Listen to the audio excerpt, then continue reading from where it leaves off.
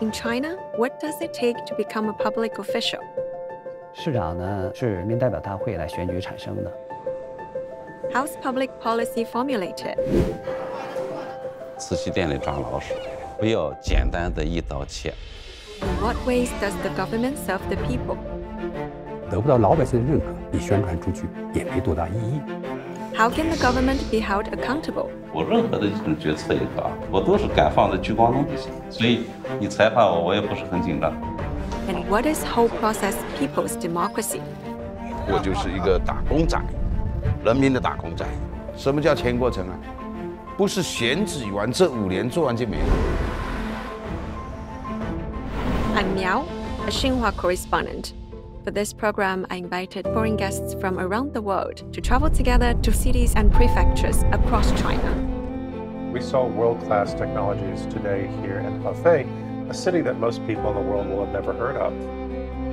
You judge a government or you judge a society by how it treats the most vulnerable and the most needy.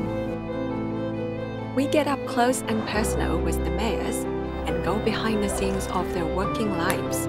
其实我们很少在镜头，这也是为什么你们觉得我们很神秘。我是洪庆，吉林省延边朝鲜族自治州的州长。我叫罗云峰，我是合肥市的市长。我叫王进竹，是漳州市的市长。我叫丹巴，是纳曲市的市长。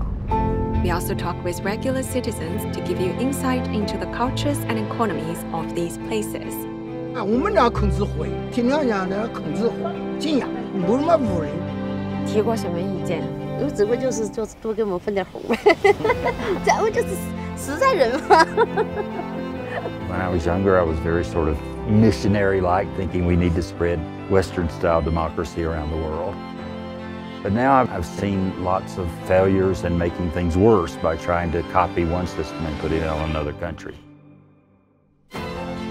We like to explore with you, through the stories of Chinese officials and their governance, just how the concept of democracy in China differs from that of the West, and how it has been put into practice.